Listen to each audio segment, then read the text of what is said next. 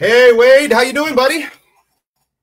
Oh, life is good, Rob. Always a pleasure. I think we fixed our connection issues here, and Yeah, we the need to go gremlins. live from California. Yeah, so anyhow, well, let's get straight to it. Tonight, Wade and I are honored to have one of the most influential people in the world when it comes to tarot. He is the author of dozens of books. He is the founder or one of the founders of the Tarosophy Tarot Association worldwide, which believes in the saying, restoring the spiritual dignity of the tarot. My gosh. Now, as a tarot reader of 26 years, I have had readings with a lot of people. I have experienced lessons, workshops, but I always find myself blown away by this guy. He's recently come out with his deck, Tarot of the Everlasting Day. He regularly gives new spreads, workshops, research on the practice of the tarot as a whole. And if you ask me, I hope in the next 20 years to do half of what he's done. It is my honor to welcome to Magick-TV one of the men I respect, no, the man I respect the most in tarot in this world, the legendary Marcus Katz. Marcus, good evening. Hello, and thanks, Wade. Thanks, Rob, for having me. I'm delighted to be here. Welcome. Good morning, good afternoon, good evening, because I think we have one of each. The Philippines. So, Marcus, welcome to Magick-TV, Magic and Occultism Without Apologies. We would just like to ask you right now a bit of your history. When did it start? When did you start your search for the unknown, the esoteric? What was first? Was it the magic? Was it the tarot? What? Please let us know, because we want to know. Okay, thanks for asking. Well, I think I was always a bit of a weird child. I guess my first memory of getting into magic was practicing astral travel. I was probably about between 9 to 10.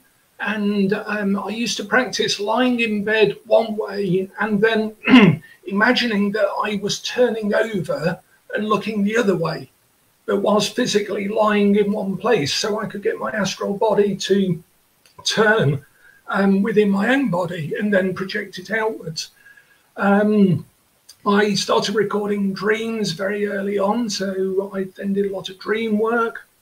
And there was a particular TV show that came on when I was a kid called The Tomorrow People, which was very much about a sort of set of young people who were each gifted with telekinesis, teleportation, telepathy, and various other things.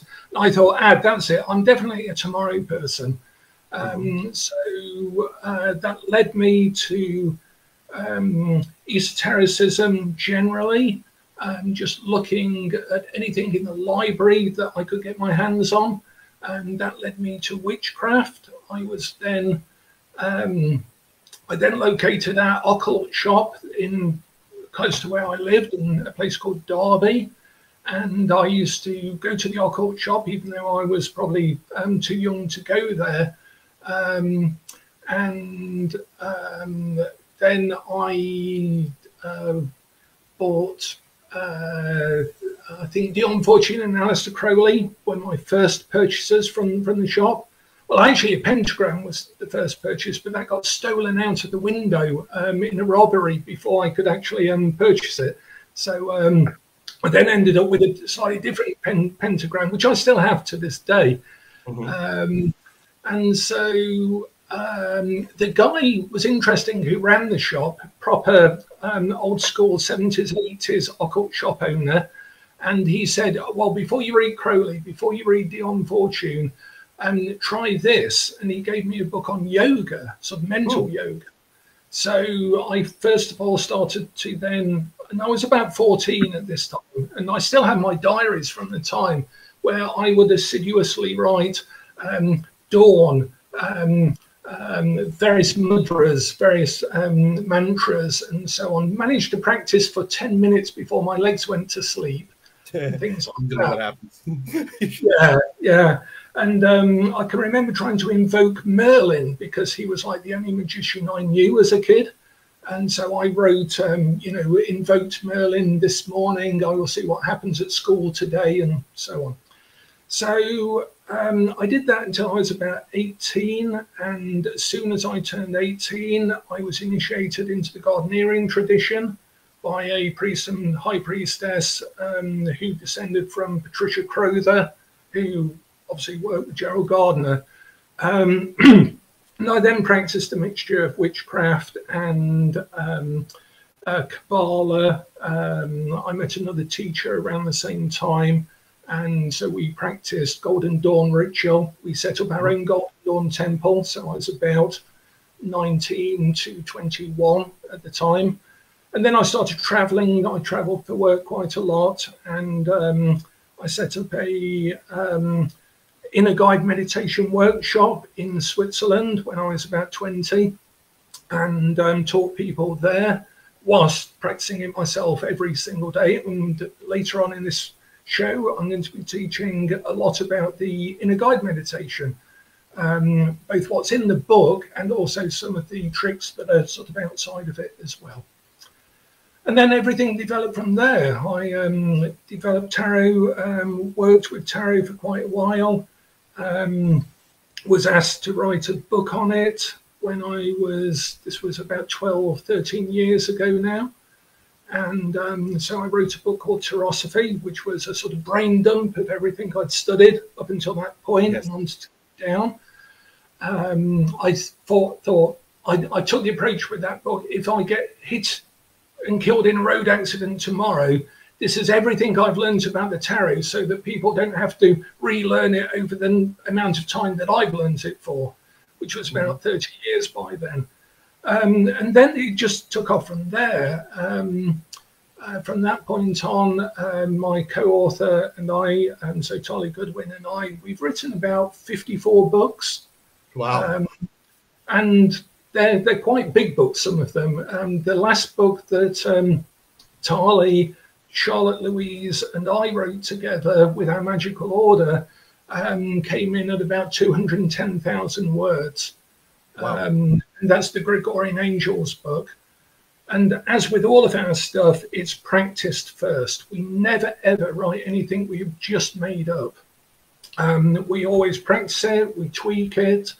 The Gregorian Angels, our magical order, worked on that for a year, every single day. And then we actually went round it again for another year, working every single day on that particular practice to refine it. Then it took another year to actually write it and compile it together. So all of our stuff is from us. It's from our experience. None of it is just sat down, we need to write an Instagram post tonight, let's just make something up. So it's from decades of experience. All right, I have a question. As a member of Tarosophy, one of the vision of Tarosophy has always been restoring the spiritual dignity of the tarot. And the minute I read that, I said, I'm in. Now, using the word restoring, it kind of meant that it means it was gone. Why was that the battle cry for Tarosophy? Please, I'd love to hear this from you. Shall we get into some of the hard-hitting bits now? Are we ready for that? It is your brainchild. I'm supportive of it. So, some of the controversial bits. One day I'm going to write the full story of my experience in esotericism and esoteric groups, because it does range from the very profound to the you cannot believe that this is really happening sort of thing. So, very much from the sublime to the ridiculous. Perhaps that'd be a good title for the book, actually. From the sublime to the absolutely ridiculous. So when I first started really reaching out with my tarot practice, I got involved in anyone and anything, like pen pals and stuff like this. And this is almost just prior to the internet, or the internet was just first starting. And I had a lot of really negative experiences with people who were practicing the tarot. They certainly when I first started, I used to go to tarot readings at psychic fairs and ask them what they thought about the tarot. I'd sort of say, what does that symbol mean? And quite often I was just blown away by, they didn't seem to know. they didn't seem to even care what was on the cards. They were just reading them in whatever way. And I'd ask them, you know, how were you taught? And they just refused to answer.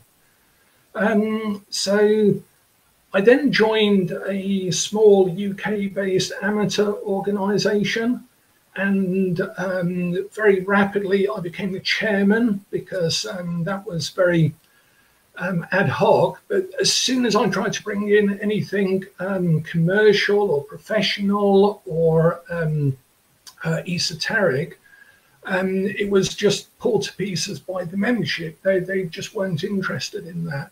And I sort of got painted as a sort of corporate, evil, male, middle-aged genius trying to shut down. Yeah. You know, I just wanted a proper agenda at a meeting or something, or minutes or something like this, you know. So I left that, and then Talia Goodwin, who I was working with at the time, she said, you know, you should set up your own organisation. I said, oh, I haven't got time for anything like that. Then I found I had 12 people write to me when I'd left this amateur organisation, say, what are you setting up? We're in with it. And I was like, I'm not setting up anything. And then I thought, oh, I've got 12 people. That's a good number. I have 12 followers. I can now part the Red Sea and do anything I want. So I set up with Talia Goodwin, whose idea it was originally, the Tarot Association. And the first thing we said is, what do we want to do? And around the same time, I just finished writing Tarosophy, and Naomi Zaniak, the author of the Aquarian Kabbalah book, she wrote a blurb for Tarosophy and said, Marcus Katz, restoring the spiritual dignity of tarot. And I thought, oh, I like that. And also, that's not from me, it's from somebody else. Okay. So I asked her if we could use that tagline. She said, yeah, go for it. And it upset so many people. When we first put that on social media, so many people, of our haters and detractors and all of the people who were on various forums at the time, I'm naming no names for the forums, but that forum no longer exists, were really like, how dare they say they're restoring the spiritual dignity of tarot? You know, we never lost the spiritual dignity. Who are they to say they're restoring anything, and so on? And the more they... that I noticed? Sorry?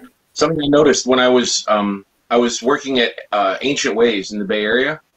Something I noticed back in the 90s, before forums and social media and all of that, was that periodically, and we had a shelf with just dozens and dozens of tarot decks, I noticed that there were a lot of them that people would produce, like an artist would produce his own tarot deck just as a hustle or a goof or some way of having his art out there as a tarot without actually understanding what tarot is. And there was one, I can't think of the name of it, there was one that had been produced as a movie prop for a James Bond movie. Yeah, that was a Tarot Witches. I remember that one. Tarot of the Witches. And people would come in and buy it. And it's just these primary colors, just these cartoonish. So how often do you deal with people who want to argue the spiritual dignity of using movie props in their magic? I mean, is that something that people confront you about? Or when they talk about, well, what do you think about the tarot of my neighbor's kitty cat? Or whatever it is that they've produced? Well, my wife at the time used to produce the most intense, deep, psychologically profound readings using the Gummy Bear Tarot. So I have no, and I've seen really crap readings done with the Thoth Tarot. So it's not down to the tarot. It's a bit like in Maverick Top Gun recently, where it's not the plane, it's the pilot. Same goes with the tarot. It's the reader, not the cards. And I think Interestingly enough, the Tarot of the Witches is one of the most hated tarot decks in surveys that we've done. And part of the reason is because Fergus Hall, the artist who designed that deck, it was originally meant to be used in the James Bond production. And they ended up using some Waite Smith cards and a couple of Fergus's cards. And as a result, Stuart Kaplan then decided to market it as Tarot of the Witches, even though it's got no witchcraft in it at all. Fergus Hall did the Yes album covers. He was a surrealist artist. As a result, people would go in, buy the Witches Tarot and go, what the hell is this? The instructions weren't clear, nothing to do with witches, so they were always very disappointed. If you sold that deck as Fergus Hall's Yes album cover tarot deck, then maybe the audience would appreciate it a little bit more. And interestingly enough, Fergus Hall actually ended up in a Buddhist retreat that is just up from where I live, in the Lake District. So his story is quite an interesting one in terms of the tarot. But I think I tend to argue like that. I just argue with the facts. I do the research, I know the subject, and if I don't, I'm interested to find out from people what it is that they think about it. Quite often when we're dealing with tarot skeptics, my advice, a bit like in martial arts, is always run away first. Always run away first. And if you can't, then quite often I incorporate it. So if I have a tarot skeptic, I say, well, that's quite interesting because basically, as you'll know, I mean, they're only pieces of cardboard, aren't they? There's nothing superstitious about them, if that's what they're telling me. So I repeat that back to them and then I say, so out of all of these pictures, do you think that you could find a picture of someone who looks skeptical about the tarot? And then I let them find their own significator. Now I say, and now let's have a look at the two cards either side of that. If, for example, they were part of a comic book novel, because you told me you read graphic novels, what do you think would be going on in that? And then I just teach them how to do a reading. So I never confront people. It's like the sort of, what's it called? The Aikido of tarot. I was about to say Aikido, you're using their own momentum against them. And with them. with them. No against.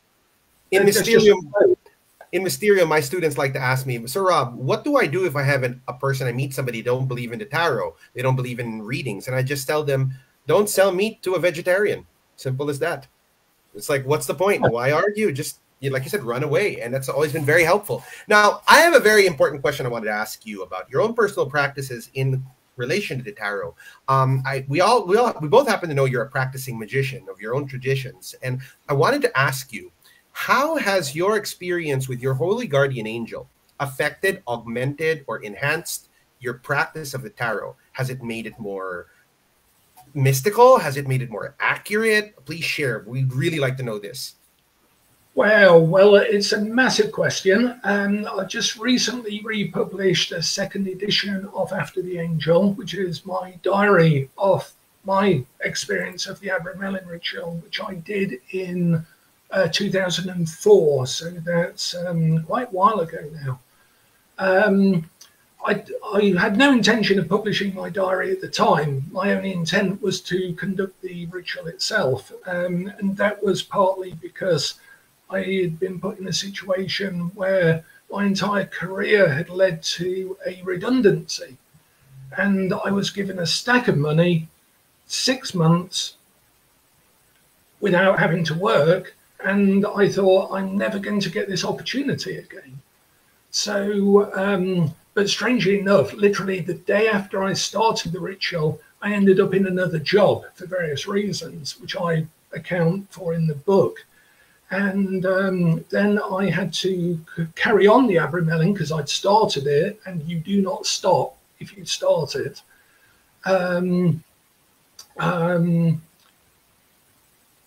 During a very strange time, and during that 6 months, I actually changed house, I changed job. I changed everything. Everything changed in the 6 months, even though I was prepared just to hunker down and just do a 6 month working. I thought at the end of it, everything all been changed and whatever.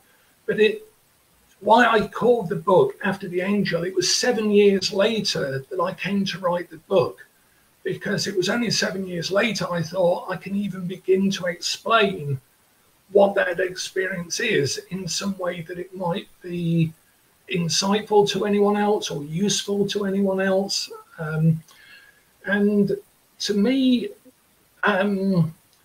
with the Abramelin, there's both the actual Holy Guardian Angel itself, which we can define in lots of different ways. People sometimes confuse it with the higher self or the interior self or the Ogwades or various other things. And I think, to me, it is a distinct personality, but it has no interest in what's going on here. And as a result, the practice leads you to a very dangerous position of absolute indifference to your own projected self and to the events of everyday life. And to try and live like that is nigh on impossible. It is impossible to live like that, because you have to decide to get up in the morning. You have to decide what you're going to do. You have to communicate with other people. And the angel has no interest in any of these things. The angel serves to remind the practitioner that the universe is not an interior or exterior event. I guess for most of us, to begin with, we tend to see the world as happening outside of us. There's like an outside world where things happen that we have no control over. And there's an interior world where we have our own dreams, our own thoughts. When the Abramelin angel comes along, one of the first things it does is it turns that inside out. And the best way I can describe it is if you imagine a balloon. Okay, so if you imagine a balloon, a child's red balloon, and if you imagine that our sense of awareness is the inside surface of the balloon. So when you think of yourself as Rob, as Wade, as whoever's watching this, as me, that is the inside of the balloon looking into the space that is bound by the inside of the balloon. So that's all of the air that's inside it. And you know that there's an outside. And the outside of the balloon is everything that's not on the inside of it. But you can't know everything that's out there. It's just limitless, void, formless, endless. It's an endless light that's on the outside of it. And you're on the inside of the skin of the balloon. When you've conducted the Abramelin, the angel, I'm not quite sure of the right word to use, provokes, engineers, something along those lines. The sense of awareness suddenly then becomes the outside of the skin of the balloon. So now your awareness is completely beholden to everything. You know that there's an inside of the balloon because that used to be you. But you have no real connection with it other than being on the outside of it. So suddenly you're on the outside of yourself. Yourself is now a fiction and reality is now reality, not some sort of internalized projection into it. So all of, and of course, nothing has changed. The balloon is still the balloon. Outside the balloon is the balloon. Inside the balloon is still the balloon. Nothing has changed other than your shift of awareness. Then you've got to work out how you can actually maintain the balloon whilst being refocused, reorientated to balancing the pressure between the outside of the balloon, the universe, truth, authenticity, reality, and your own internalized little balloon version of it. And that's what the angel is there to help with. not to actually tell you anything. It doesn't have any bloody good advice whatsoever, because it doesn't understand the inside of the balloon. That's your problem. So the angel is there to keep the pressure there, to remind you of the fact that you're supposed to be pointing outwards as opposed to inwards. And as a result, it's who you are. Go ahead. It's who you are. Yeah. Your angel. It's the you that you have to get to know again. And I noticed that when you had talked about what happened when you started, Rob and I just had this conversation before the beginning of the show, that sometimes when you start an operation, you start getting the results while you're still in prep. And when you said, I started the operation, I changed jobs, I changed house. In the space of a week, when I started doing mine, and I done it as per Liber Somic, in the space of a week, I had left my job, wrecked my car, lost my wife and child. They were across the country. I was homeless. I had let go of everything, and I was happier than I'd ever been in my entire life to be homeless. Sure. Yeah. I recount an experience about halfway through the Abramelin where I was in a car. My wife at the time and son were in a car in front of us. The removal van was in front of them. We were headed up the motorway. The phone rang in my car, and I said, hello, I'm Marcus. And the person said, oh, we'd like to give you the job in the Lake District that you applied for. And I said, oh, that's great. That's wonderful. Oh, thank you so much. And she said, what's that noise? And I said, oh, that's my cat. My cat is on the passenger seat. We're driving up to the lakes. And she said, but how did you know you'd get the job? And I said, well, I didn't. And at that particular point, up until that moment, I was both locationless, jobless.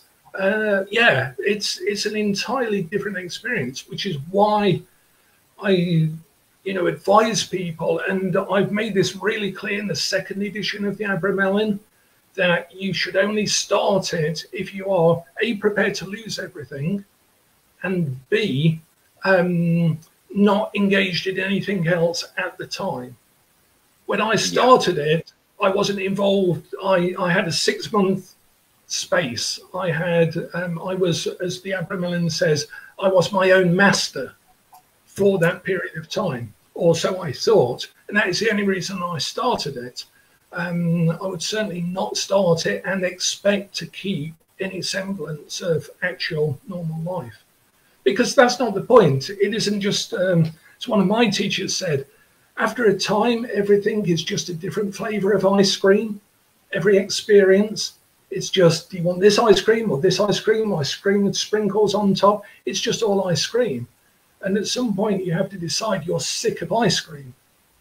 No matter what the flavor, no matter how nice it tastes, no matter how surprising it is, no matter how much it's your own favorite or anything else, how novel it is,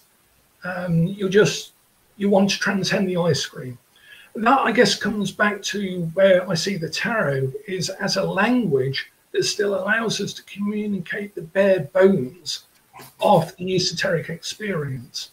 And that's where I started with it, and that's where I'll certainly finish with it, is that tarot is, I decided first to teach tarot so that I could teach a language by which I could then explain the other stuff.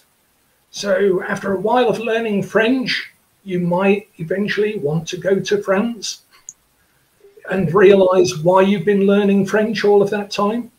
Exactly. And the same with the tarot for me. You are learning tarot, as far as I'm concerned, in order to comprehend, communicate, and explore an interface to Western esoteric mysticism, to the spirituality that's beyond it. And this is why it is restoring the spiritual dignity of tarot. It isn't restoring the spiritual dignity of people, it is restoring the location of an artifact in its proper context. That's and beautiful. it's the context that it's always been used in. Waite, Crowley, the Golden Dawn. It bemused me. I was reading book T recently by the Golden Dawn, probably written by Mathers, hacking off, Mackenzie, hacking off, Eliphas Levi. Nice. I always joke that the only tradition in Western esotericism is making up a tradition. So, yeah, so all of them, when we look at book T and look at the keywords and them saying, well, Kabbalistically, then Hokmah is like this, Bina's like this, Hesed, Gibor, Tiferet, Yisod, Malkuth, they're all these. When it applies to the minors of the Arcana, everyone who writes a tarot book now starts it off with, first of all, you have to learn the numbers. And the numbers for the keywords for 1s, 2s, and 3s are like this. And they are all beholden to the Golden Dawn. Whether they like it or not, whether they still use the same sort of keywords, but most of them do. Some of them say, well, it's Neoplatonic, or it's on numerology, but they've just read it online somewhere. It all goes back to book T. And that goes back to the Kabbalah, goes back to its teaching as an initiatory map, and it's still there in the tarot, no matter what people do with it. Speaking of decks, I wanted to ask you, you recently released the Tarot of the Everlasting Day, am I correct?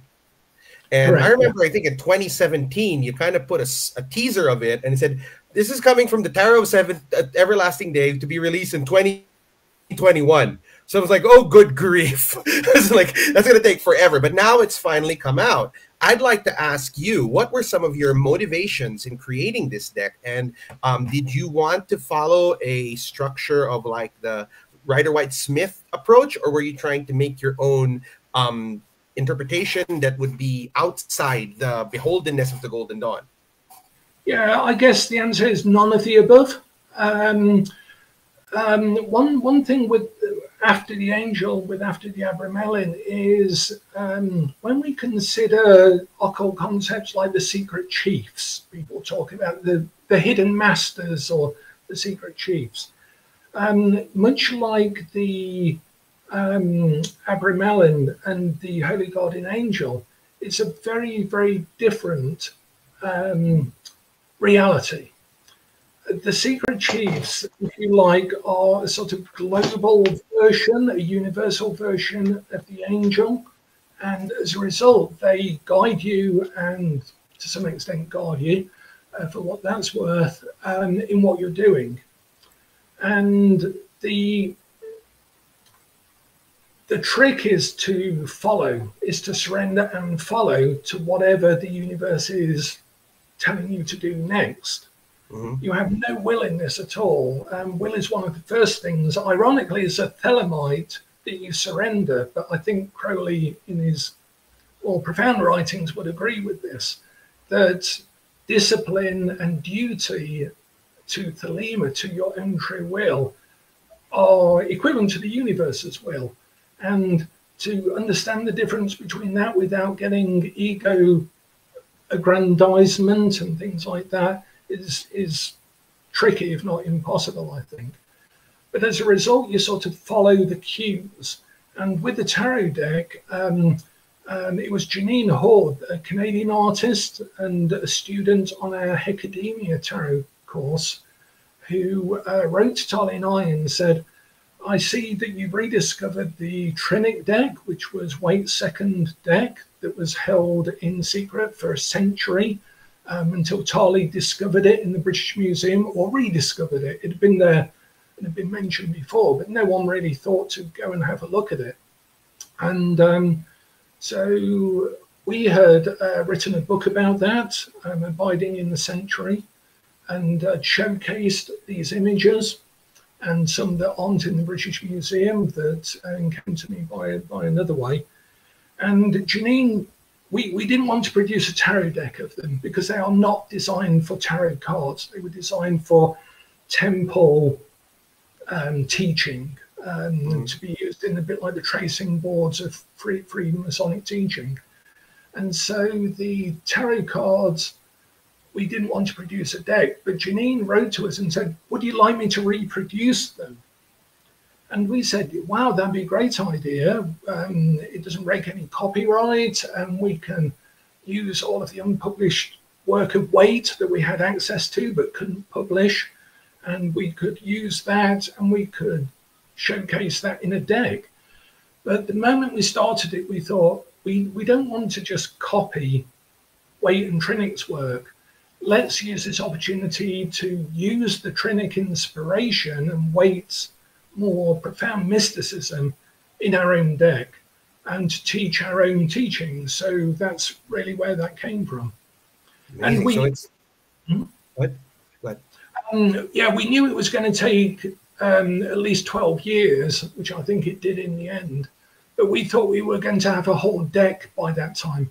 But because Janine did them in large oil paintings, that is not just a digital deck. It's not just using, Paint Shop and Photoshop are all very good. But Janine was working in real oils on large canvases, so it took a long time. And our original idea was to do 3 decks, each of which would be one step above the other. So we are still looking for an artist for the beginner's deck, but that will have clues in it, keys in it, for the for the union deck, for the deck we have out now. And we have an artist already for the inner deck, and we're going to start off, and I'll reveal this for an exclusive here on the show. We are going to actually have a deck, hopefully, with not just the 22 major arcana, but the 10 Sephiroth in them as well. Because Waite actually does mention somewhere, it's a little known quote, but it is there, that technically there should be 32 major arcana. And when he did his work with Trinick, there is one of those images which represents Darth on the Tree of Life. It is designed exactly like the other cards or the other images for the major arcana. But to Waite, each of these was an image of the paths, and the Sephiroth are paths as well. So our inner deck is going to have, hopefully have all 32 of the paths. And our outer deck, which will be for beginners, we are hoping if we can get an artist to do it with us, which is, it's been more troublesome than I would have thought, but we will take our time to find one. That will be unique in the sense that it will have an interchangeable pit card like the Marseille deck and scenic cards like the Waite Smith deck. So the majors will stay the same, but you can swap out the minor arcana for pit cards or for for scenic cards, a bit like the Waite Smith. And each of them, all 3 decks, will mirror each other. So anything you learn in the bottom deck, the beginner's deck, you won't have to relearn something else when you get onto the esoteric deck or the mystical deck that's above it. So it's kind of like a 3-level kind of experience, taking you just from the divinatory to the spiritual to the mystical using the deck. Am I correct? The 3 decks. Exactly. It's sort of practical, magical, and then mystical or spiritual. Wow. And we're using the Tree of Life in 3 different sets of correspondences for that. So the outer deck is built around the more commonly known Golden Dawn system of attributions. The middle deck is the Waite Trinick system of attributions, and the inner deck is my own system of correspondences, which is very similar to the Trinick, bar 1 or 2 very, I can say, minor changes. They're quite big changes, but there's only 1 or 2 of them. So will the second and third deck come with their own ritual book or magical like handbook for personalized experiencing of the magic? Yeah, and the outer deck will have a course and a beginner's manual with it and everything else. The union deck has our own keys to the Everlasting Day book that we've already written for it. Unfortunately, that's sold out, that deck now, with the Kickstarter. So we might not be producing the Union deck for a little while, and the inner deck will only be available to members of our order. So, that's going to be initiatory, in other words. Absolutely, and we wanted to re-establish the sense of secret images that are only known to members of an occult order. Well, count me in. I'm looking forward to that one. So let's give you a round of applause for that upcoming deck. Wow, I mean, I'm already excited to hear this one. All right, so that's a lot about Marcus's personal history, and I'm sure we could write novels about that. The next segment of the show is, of course, the advocacy aspect. This is where I pick Marcus's brain about what he thinks about the present stance of not just magic, occultism, but even tarot, locally, worldwide. What do you think's going on? What are your own 2 cents? What are your hopes? What would you like to see improved? At the end of the day, we want to see things move forward. And as one of the contributors to the growth of education in tarot and in magic, I'd love to hear your 2 cents. So what's your take on things right now? Is it getting better? Is it getting worse? Please spill it for us. Okay, so I tend to keep in my own track as far as the world of tarot goes. I hate the idea of referring to a tarot tribe because, unfortunately, the word tribe usually connotates a rigid set of instructions, one chief, and you get kicked out of the tribe if you don't follow the rules. I think it's just a shame that tarot and tribe are alliterative, so a lot of people talk about the tarot tribe because it sounds good, but tribe is not the right word for certainly what I see in tarot, that's for sure. So having said that, I have an interest in things that seem to be progressive, and by progressive I mean the things I listed in Tarosophy. Towards the end of Tarosophy, which I think it's about 15 years ago now, I made some predictions based on the cards themselves from what the future of tarot would bring.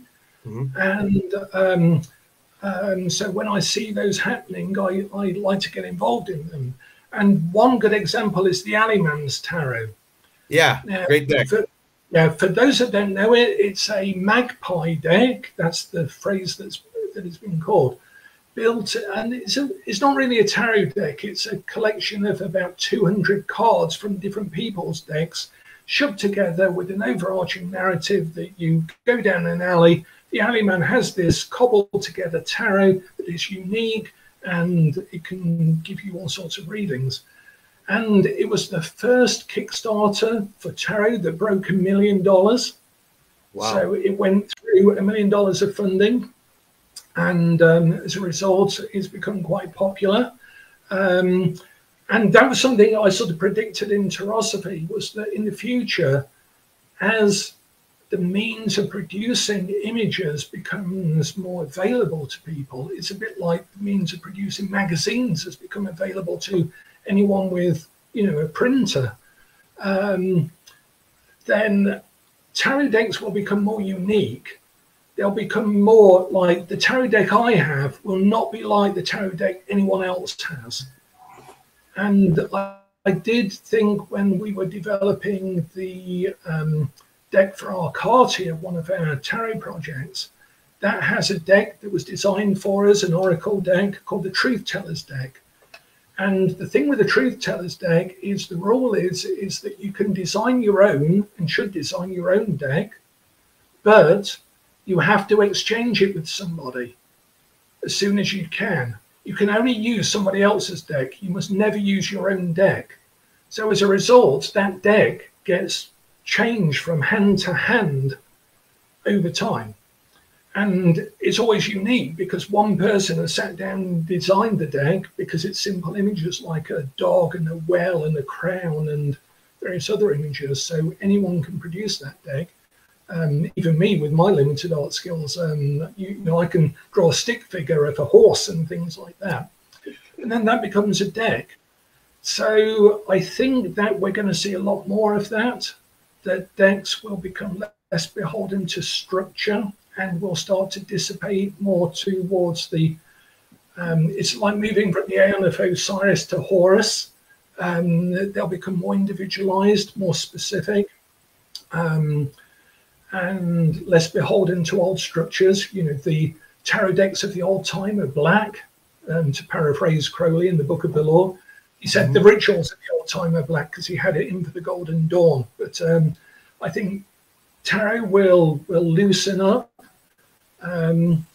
I think as well, when we first were thinking about our cards here, we made the Truth Tellers deck the world's first augmented reality deck. And unfortunately, the program we used for it has since been discontinued by Hewlett-Packard because we were working with brand new apps and systems that were quite experimental. So I'm currently looking to make that available again in Spark AR, which is a Meta Facebook product. And that allows you to hold your phone over the cards, and a flying scroll will come out of the card and tell you the meaning of the card and things like that. I am exploring a lot of augmented reality stuff at the moment, but also I think the future of tarot will be in the metaverse as well. So I recently invested in a sort of Quest headset, and I've been making my own tentative dizzying steps into the metaverse and trying to build little Golden Dawn temples inside the metaverse for people to join rituals in. So I think the future will be very digital and very individual. You know, have you seen, Marcus, these how do I say, AI imageries that you put in a word and it like comes out its own AI interpretation of an image based on the word? Do you think that that's going to affect tarot as a deck creation in the future? Is that going to have some sort of play in the future? Not particularly. I've seen illustrations already used in rule books for games and role-playing games where someone wants starships on a starship background and things, magicians casting spells, this sort of thing, and the results aren't. They're still quite abstract. And again, I think no matter what the tools that are available to us, I think it's still down to the design, to the concept behind them. One of the things that got me back into tarot after a long period, a couple of years of being out of tarot, I was using I Ching and runes and things. I saw a deck that had, it was a Polish deck, and the page of wands was a page holding the knight's horse. So you could see the horse in the background. And I suddenly thought, oh my God, of course the page is the page of the knight. Why have I never seen that in a deck? And I thought, oh my God, there's a new idea in tarot. That means that there are more. And that opened tarot back up for me. So I always think it's down to the new ideas that will be the game changers, not the technology. I think the technology will change things, but I don't think it will be more ice cream. It'll just be digital ice cream as opposed to other ice cream. It'll be a while before someone comes along with a totally new idea for it. That's brilliant. So once again, thank you very much, Marcus, for this ever so epic sharing. Let's give him a round of applause. Thank you. Because now we're going to be going into our ever so waited Occult X segment with Marcus Katz. Marcus has prepared something for us today, something special straight from the wizard's mouth. He will be teaching us a personalized technique of his. So boys and girls, now's the time to tune in and record because this is going to change the game for everyone. Let's give him a cheer first.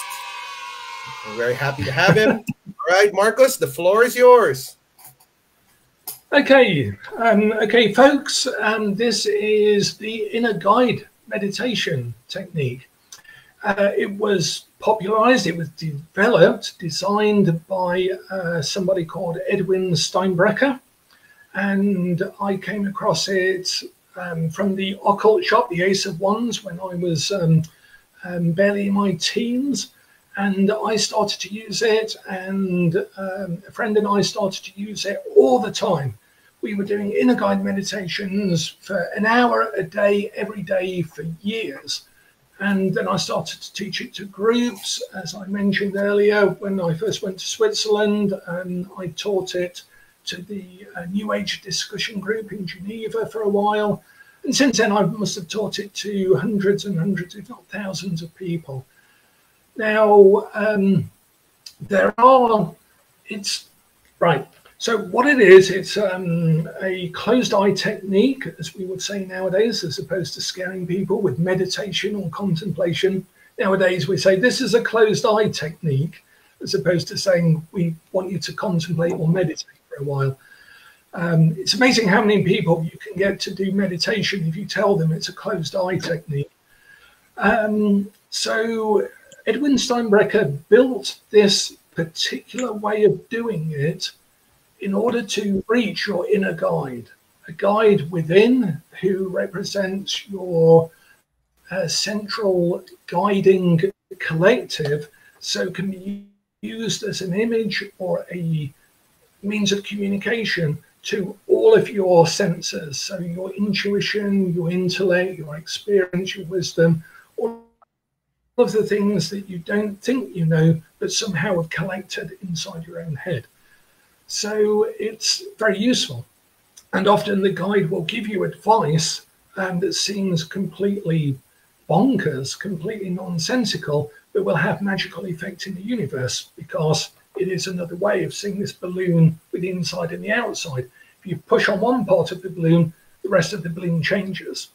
So if the inner guide tells you to wear red shoes for a week and the dispute with your neighbor will be over, you wear red shoes for a week, and lo and behold, you see a for sale sign next door and your neighbor's moving. It's like, what is the connection between that? Well, the connection, my friends, is correspondence. Correspondence is and don't tell anyone, this is the biggest secret that I've learned in my years of occultism, probably won't learn another one, is correspondence is the secret. Western esotericism is built on correspondence. Correspondence is far more important than I ever realized, and probably still haven't yet, but it's something that I think is critical to why bother learning that Mars corresponds with red, corresponds with the number 5, corresponds with the pentagram, corresponds with iron, corresponds with tobacco, and so on. Why bother learning any of that? Well, the answer, my friends, is correspondence. And it's because that allows you to move the balloon in certain ways. And so the inner guide meditation, you close your eyes, and Edwin Steinbrecher sort of boiled down a load of different things: Jungian therapy, symbolism, dream symbolism, and shamanism, and astrology, most importantly, to this simple method. You close your eyes, you imagine that you're on a shoreline, a beach. The sea is always behind you, so you have to visualize that the sea is behind you. And in front of you, you can see a cliff, and you can see a cave entrance. And the cave entrance can take on whatever form you see it as. If it seems to change, then go and touch it. Actually look down at your own feet, see what your feet are wearing. That helps you embody it. You must be looking out from your own eyes, seeing what you would see, hearing what you would hear, feeling what you would feel as you approach that cave entrance. You can touch it to see if it's warm or cold, moist or dry, rough or smooth. And then allow yourself to enter into the cave, and you always take the exit that is to the left at the back of the cave. Whenever I've tested that with people and not told them, 99% of the time it is always to the left at the back of the cave, as Steinbrecher said it would be. You are then going to exit, and we're going to do this quite rapidly. So imagine that you're on a sort of conveyor belt through this guided meditation. You leave the cave, out the back of the cave, through the left-hand exit, and then you come out into a landscape that is unique to this experience, unique to you, unique to the inner guide meditation. Maybe one that you recognize or half recognize. It's usually outdoors, and I would like for you to call to yourself now in a mental call out into this landscape, to call for your animal guide to come to you. Excuse me. And the animal guide could be a bird, Could be any sort of animal or reptile. It's usually a real one known to us on Earth as we live nowadays. It's not usually anything different. And when you have your animal guide, and for the sake of the presentation, we're just going to move this forwards at a reasonably rapid rate. I would like you to touch your hand to the animal so that you can get a sense of what it feels like, what its attitude is to the world. And you can also ask it its name, which is a real cool thing in the inner guide meditation, that you can actually find the name of things, the secret name of all things. In the same way that we once did a long time ago in a garden, we gave everything its name. And now it's time for that to give you its name back, so you can hear the secret of the mystery of the name of the animal in this case. And then when you have the name of the animal, I would like you to ask the animal if it can take you to your inner guide. And at this point, you can then move forwards and you can follow the animal to your inner guide. And again, for the sake of this rapid run through of the experience, this speed run of it, what you can do is when the animal takes you to a figure, you can test the figure to see if it is your inner guide by placing your palms, palm up in front of you, asking the inner guide to place their palms upon yours, and asking for the feeling that the inner guide has for you. And that should be an overwhelming feeling. I won't give spoilers as to what the feeling should be, but it should be fairly incontestable that this figure has a position in your inner world that is unique to being a guide for you, and it will give that feeling directly to you. And sometimes that can be a little bit overwhelming. Sometimes it can be a shade of the real feeling, tuned down for you, but nonetheless it's a unique feeling that you will have in that experience. And then from there, I would like you to thank your inner guide for making itself known even in the speed run of this experience, that you will come and visit again, having now opened up the opportunity to visit such a place within, such a time within, such a being within. And then you can retrace your steps, unless the inner guide has anything for you to do before you retrace your steps. And call the animal back if the animal is not still with you. Follow the animal back to the outside of the cave, and then literally come through the cave. Notice in particular if anything in the cave has changed since you came in. That will sometimes be quite indicative of something. Then you can gradually leave, see the ocean in front of you, and then gradually let the whole experience fade into your background so that you can reorientate yourself to the room and allow yourself to be here now and present fully in this moment and in your body. Just give yourself a shake if you actually did that for real. I wasn't expecting that, but nonetheless we went with it. And that is basically a speed run of the inner guide meditation. I had a base. It was, as soon as I started, I realized that this is something that I'm really going to have to get into when I'm not on the show. For sure. But the thing is, there's actually a cave near here in a cliff next to the ocean. And I know this cave. And I went through, and I'm kind of like following as you're narrating. And I go through, and there's naturally an opening to the left. And when I got there, there was a deer. Like a young buck. Excellent. And before you had even said to hold my hands, I held my hand out and he licked my palm and left a sigil behind. Wow. So Yeah. there's, and basically he went to his nest and he's like, no, you're going to have to come back. This is going to be a thing. So I've got a new toy to play with, a new bone to chew on, which I always love. Well, I made this my technique for 3 or 4 years. I've done it thousands of times. I always get something out of it. We have a Facebook group for the Inner Guide Meditation, which has been very quiet because I've not really come back to the technique for quite a while, but there is one there. The book is very good. Not everything in the book I still hold with. There are certain things that I disagree with, just from experience over the years.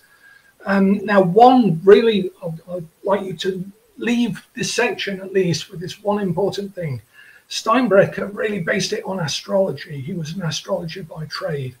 And one of the incredible things you can do with this is translate your natal chart, your birth chart, into tarot cards, and then use the Inner Guide meditation to orientate yourself and interact with those tarot cards with the inner guide. So you can ask the inner guide to take you to your blasted tower or to your moon and high priestess, and that will directly work and interface with your own birth chart. So it makes it a completely unique, individualized workbook for your whole interior life based on astrology. It's the most dramatic, powerful means I know of to actually activate your chart, to really live through your chart, work with your chart, work with your shadow, work with your rising sign, and everything else. I love the technique because it is so adaptable to anything. We have a workbook, just to plug my friend Lynn Bergbeck. He worked with me to design a workbook that churns out your chart, churns out text for you, and then produces a little map of tarot card correspondences, so you can dive straight into the technique and work directly with your own being through it. And again, I love it because it's safe, it's good for beginners, and also we don't then have to unteach people anything later on, because they're already learning the correspondences that we end up teaching in the Western esoteric history system that I teach. Wonderful. You know, Marcus, that experience itself just shows how much undiscovered territory there is when it comes to the tarot and when it comes to meditation. And I'm blown away. I'm really, really blown away. And with that, I just wanted to thank Marcus once again for being our guest of honor tonight. It has been such an amazing time. Now, before we say our goodbyes, of course, we always ask our guests to say something special at the end of the show. Marcus, you want to say something nice for all of us?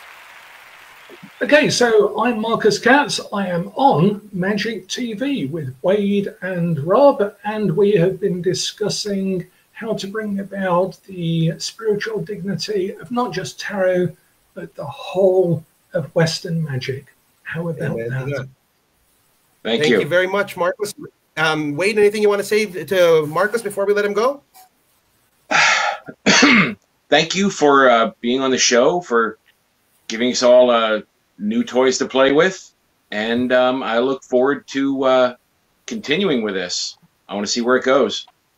Yeah, and you know, maybe in the future, if he's not too busy, we can have him on again. There's like an entire mountain worth of knowledge that Marcus can share with us. I know he's a very busy man, but we really appreciate the time and the support he's given to this show. Marcus, from the bottom of my heart, thank you, thank you, thank you. This is a dream come true. So everyone, thank you very much. We will not have an episode of Magick.TV next week because we'll be preparing for our next special guest 2 weeks from now. Stay tuned because we will announce via video who our guest is going to be. So Marcus, once again, thank you for this time. Thank you for your support. And remember, if you want to get Marcus's amazing deck, Tarot of the Everlasting Day, get it because it's a game changer. And his books, I don't know which ones to recommend, but because there's so many, but if you ask me, Tarosophy is the game changer. That's where it started, and that's where I'd recommend everybody begins. But the rest of his books are equally as amazing. So once again, thank you very much. I'm Rob Rubin. This is Magick.TV. See you all in 2 weeks.